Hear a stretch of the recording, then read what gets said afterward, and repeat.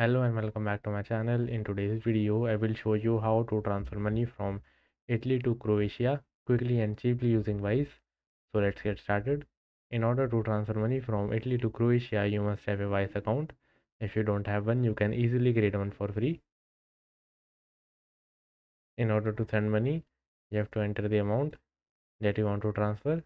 Then you have to change the currency of recipient to Euro. Now you have to click on continue. Now it will ask you about the details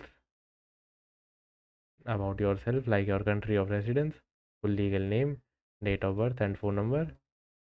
Then you have to click on continue. Now it will ask you about the details about recipient. Then you have to review the payment, and at last you will be able to pay the amount. So yeah, that's it for today's video.